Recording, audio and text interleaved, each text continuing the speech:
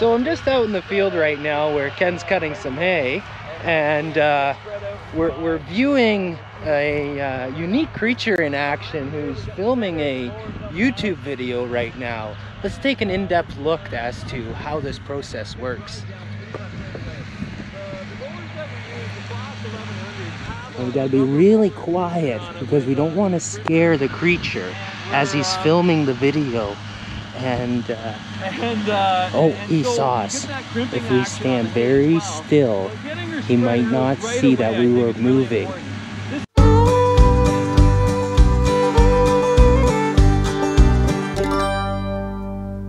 So you can see in the background here, we're cutting and we're tedding pretty much at the same time. We do this quite often where either the tedder's in the field or the tedder is pulling in the field just as the mowers are pulling out. It really does depend on how big the field is, whether or not the tedder ends up being in the field at the same time or not, and how many acres we're doing that day. This field that we're in right now is right around 90 to 100 acres, and quite often we have to run the tedder and the mowers at the same time, and we'll probably run 2 rakes in this field when we rake the hay up later in this week as well. We tend to ted the hay right after the mowers are done cutting it. That way we spread the hay out as fast as we possibly can, get it the fastest dry time. We found that with tedding in this technique where we ted right after the mowers and then ted again usually a day or 2 afterwards is the best way in order to save anywhere from a day to 2 days of dry down time depending on what the weather is. So you can see them going by me right now.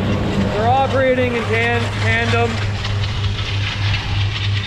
Just an awesome sight to see in my opinion. Big equipment doing a big job. Just cool stuff.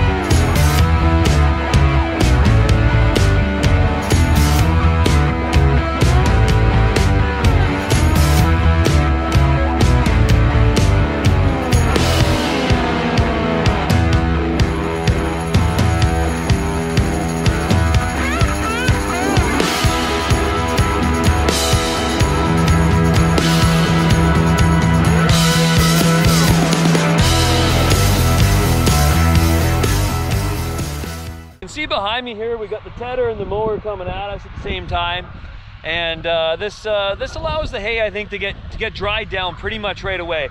The mowers that we use, the Claas 1100s, have a rubber roller conditioner on it with a crimper, and we're okay, and so you get that crimping action on the hay as well, but getting her spread out right away I think is really important. This is second cut hay, it's not bad crop of hay, and tomorrow what's going to happen is we're probably going to come back here first thing in the morning again, and we're going to probably ted this a second time in order to get all this stuff that had a bit of drying stuff on it out right now, and it'll flip all that green stuff that's on the bottom over and give that stuff a chance to dry, because it's Wednesday now and we want to be able to bale this on Saturday. If the humidity stays out, we should be able to. So what does the field look like after it's tedded? Well, it's pretty simple. It lays it out pretty flat. The Pottinger tedder that we use actually has a left and a right tine. So the tines kind of look like this. There's one shorter and one longer. So then when it teds it out, it actually leaves kind of like little teepees all over the field, which allows the air to get underneath that and dry down the hay a little bit faster. So as you can see right in front of me, this is how the mowers lay out the hay, and this is typical. We call this a windrow, or I call it a cut row. And my mowers being a larger mower, you can see it lays it out quite wide actually. And there's a lot of people out there, and that's fine, everybody does their own thing, that this is how they dry their hay. They lay it out in the cut row, they let it sit, it dries, they rake it over. The day they rake it over, some guys go out there and they rake it over 4 or 5 times. But this is alfalfa. This is second cut alfalfa. You can see on the alfalfa here, there's leaves, and these leaves is where all the protein is. So the more you touch this hay, the less leaves there are. The less leaves there are, the less quality there is. So you can see in these cut rows that are over here, these ones haven't been tutted out yet. And then we transition over here from this cut row over this tedded part of the field. And in this tedded part of the field, it's hard to see on the camera, but you can actually see, like right here, there's little teepees that go down the field. And those teepees that go down the field, it gets underneath that. But beyond that, you can see on all this tedded stuff, and you can see the tedder in the background here, it just lays this stuff out just as flat can be, other than these teepees, but it spreads it out. It spreads it out nice and wide. And as it spreads it out, that's a lot more surface area for the sun to get over to dry that hay out.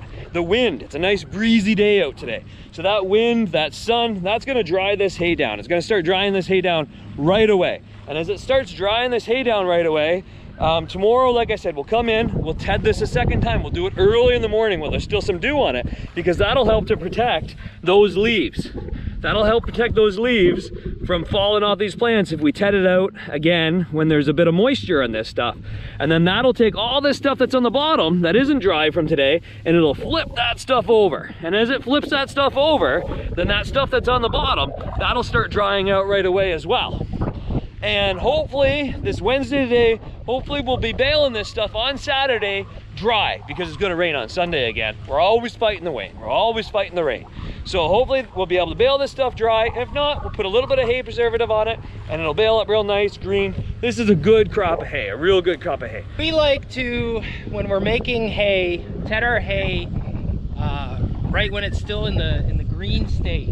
Right when we cut it, the leaves are still firmly attached to the plants. We like to shake it around. This gives an even drying pattern. When it's laying in the windrow, you'll get uneven drying where the top will be very crispy and the bottom won't be quite dry yet. This process was perfected in Europe for a long time. It's taking a little bit to catch on in North America, but it is definitely the way to go if you're going to make dry hay here in southern Ontario, at least in this climate. If we were in Texas or California, your whole other story. But it just works great. You can see how evenly it spreads everything out. It's just for making high quality hay. It's definitely the way to go.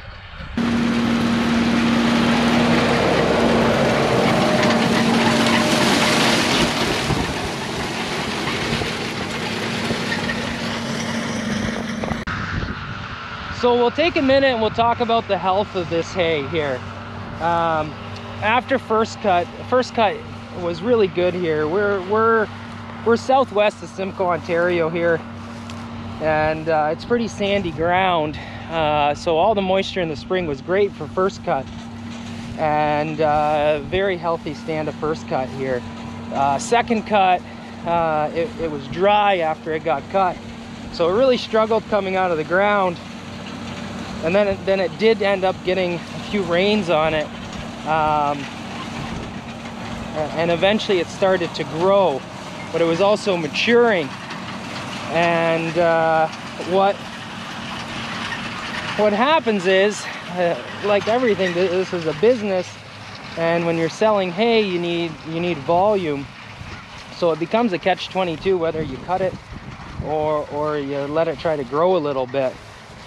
So the decision was made to let this one grow for a little bit more, and and it ended up getting some weevil in it, which is why you see some yellowing and browning in the hay. Now this does reduce the quality a bit of this hay that's in this field, but just for everybody viewing that knows a little bit about hay, that might see the yellowing and stuff like that, I was trying to explain it for people that maybe didn't know. It's still going to make a very good feed product, but it just might not be up there in your dairy cow quality hay. It's not going to have that protein and stuff like that, but there's still lots of Timothy in there and alfalfa. It's going to make a good feed product still, and even though the quality is compromised a bit, we still treat it the same way as if it's very high quality feed, and come out here with all the toys, all the bells and whistles, and still try to make an excellent product.